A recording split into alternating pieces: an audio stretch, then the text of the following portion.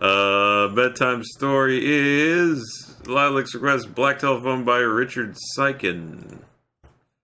Not sure what that is, but here we go. It's not too long. Read it and we go to bed. Personally, I'm a mess of conflicting impulses. I'm independent and greedy, and I also want to belong and share and be part of the whole. I doubt that I'm the only one who feels this way. It's the core of monster making, actually. Want to make a monster?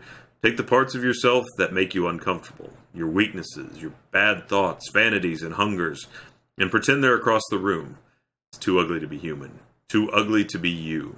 Children are afraid of the dark because they have nothing real to work with. Adults are afraid of themselves.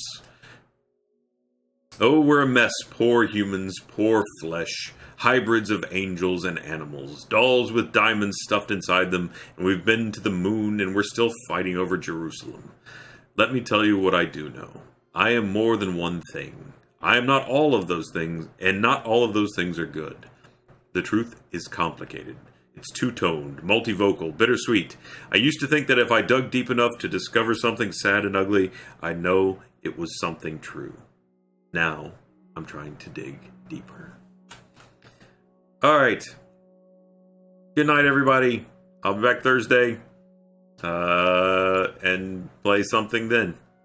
Good night then. Bye. Bye now. Thank you everybody that cheered. Thank you especially Pack Monster. That was a huge sub drop. Thank you Lilacs. Really appreciate all of you for being here, and I'm sorry that I don't always stop. Good night.